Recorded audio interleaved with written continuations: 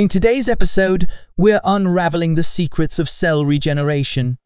How do living organisms repair and renew themselves? Let's find out!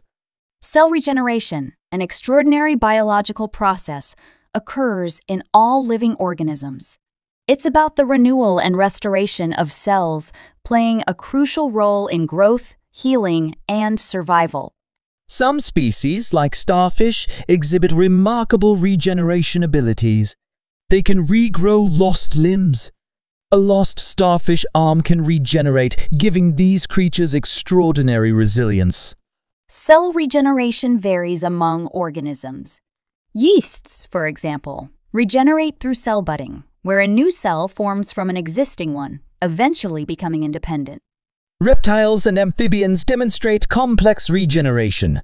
They can regrow entire tissues like tails through a process where adult cells revert to stem cells at the injury site.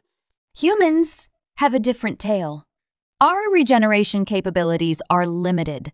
We have stem cells in our early development stages, but mature cells don't revert to stem cells as in some species. Our cells, like those in the brain or skin, can divide and reproduce similar cells. This allows for some level of regeneration, essential for healing and tissue repair. Billions of our cells die daily through processes like necrosis and apoptosis. Cell regeneration is crucial to replace these cells, maintaining our body's integrity. While we can't regrow a brain, our liver and skin have impressive regeneration abilities. The liver can regrow from a fraction of its size, and skin can heal over large wounds.